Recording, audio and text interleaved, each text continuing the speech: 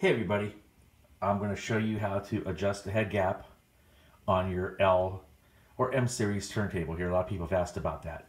But anyway, all you'll need to do this is a Phillips screwdriver and a feeler gauge set. You get these at any parts store. Amazon sells them for $3 or $4.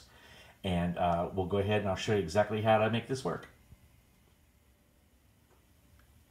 So I'm going to try to do this with one hand holding the camera, but I may have to switch off. But anyway, how the Denons keep their speed is they use an actual, looks like a tape head from a cassette deck. And then this here, the platter, has got a magnetic field, a tape stripe that goes around it. And when this thing spins, if it spins at the right speed, it makes the right frequency. You know, it's like it's reading a piece of music. But anyway, there's a gap that you need to adjust to make sure that it is close enough to read the platter and play, but not too close to where it rubs. So that's where the feeler gauge comes in. So screwdriver, there's just 2 screws here.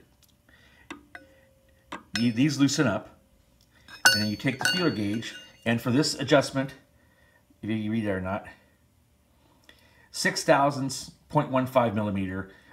Some of them go up to 0.818, which is a 7 thousandths.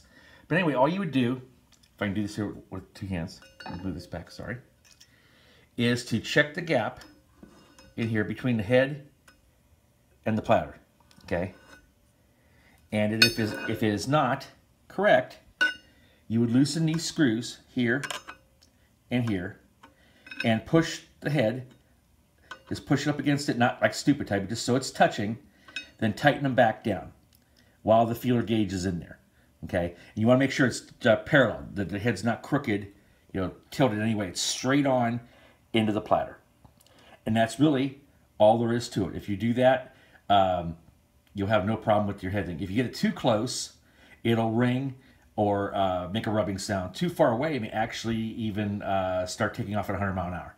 So this is one of the easiest adjustments. A lot of times these go bad in shipping, but this is the quick way to set these up and make sure that you give years of great service with them.